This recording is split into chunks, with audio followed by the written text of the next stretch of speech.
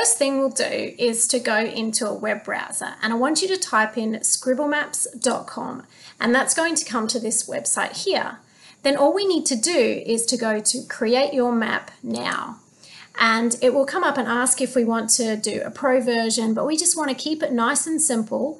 We're going to remove that, so all we have to do is a nice free version with no logins and no payments whatsoever. What you can see is a beautiful satellite image of a location. It might be anywhere in the world, and we can zoom and pan to your school, or we can use this search bar right up here to type in the name of your school as well. Now, as an example, I'm going to go into Smithfield here, and I can click on Smithfield, Queensland, and that's going to take me to my local area. So you see it just pops up here, and I can move around until I see James Cook University, which is what I'm going to say is my school for the purpose of this exercise. Now I have a mouse that I have a scroller bar on as well, so I can scroll in to zoom in a little closer, or you can use the zoom tools in the upper right area here. Now I find a lot of the labels just a little bit too congested, so what I like to do is to turn those off. So down on the bottom right hand side, all you need to do is to click on the satellite view, and that way we get rid of all the extra notation up there.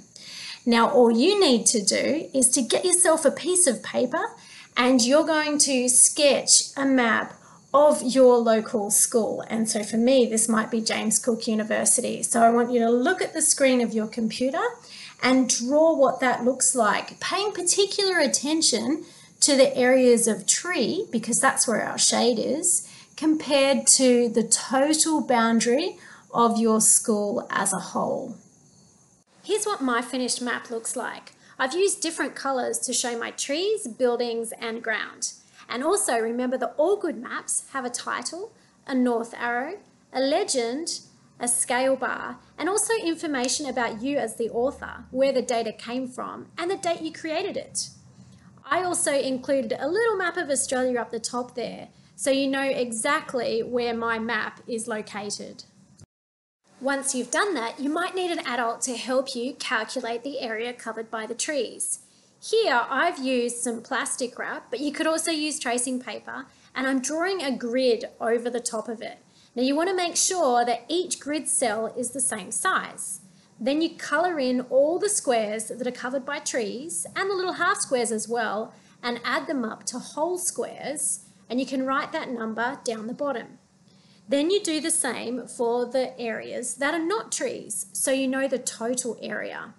And overall, your percentage will be the total area covered by trees divided by the total area of your map.